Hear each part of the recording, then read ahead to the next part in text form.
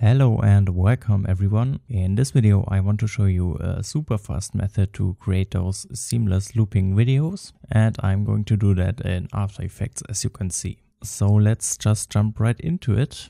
I'm going to create a new composition, and because I'm going to use that loop for Instagram, I'm going with a square size of 960 by 960 pixel. Also, I want to change the composition length to around 10 seconds.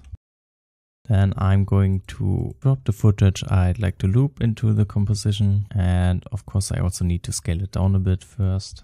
Now I don't want to export the whole 10 seconds of this composition. I only need about 4 seconds of looping footage. So now the highlighted area you can see here will be the final video output. And as you can see, I have some material before and after this output. And to create the actual loop, I'm going to copy that layer.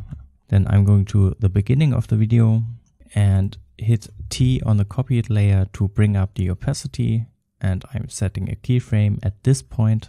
And because we want to have this point at the end of the video to create that loop, I'm going to drag the whole layer so the keyframe matches up with the end of the video. Then I'm going back to the beginning of the video and change the opacity to 0%. And as you can see, this way we have just created the perfect seamless loop in just a few seconds.